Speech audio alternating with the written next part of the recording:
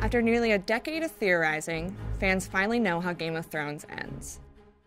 Bran was crowned King of Westeros, and Jon was sent to the Night's Watch for killing Daenerys. But that doesn't mean viewers weren't left with a few unanswered questions. One topic of discussion that keeps popping up online is how much prophecy, and particularly the prince that was promised prophecy, actually affected the show's endgame.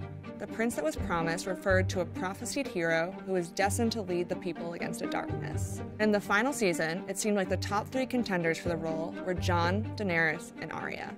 Following Jon's resurrection and Daenerys' arrival in Westeros, Game of Thrones continued to emphasize the idea that either Jon or Dany would be the one to kill the Night King and presumably fulfill the prophecy, right up until the moment that Arya stabbed the leader of the White Walkers with her Valyrian steel dagger. Arya didn't really fit any of the criteria presented for the Chosen One. Jon and Daenerys, on the other hand, both had strong arguments that could be made in their favor. Here's where the events of the finale come into play. Jon fatally stabbed Daenerys before she ever got the chance to sit on the Iron Throne, leading some fans to believe that he was the prince all along.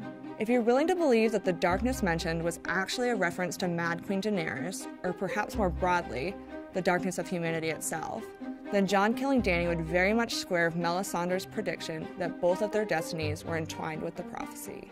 The show never actually confirmed the identity of the prince, or even whether the prophecy was actually fulfilled, leaving all of these conclusions up to fan interpretation.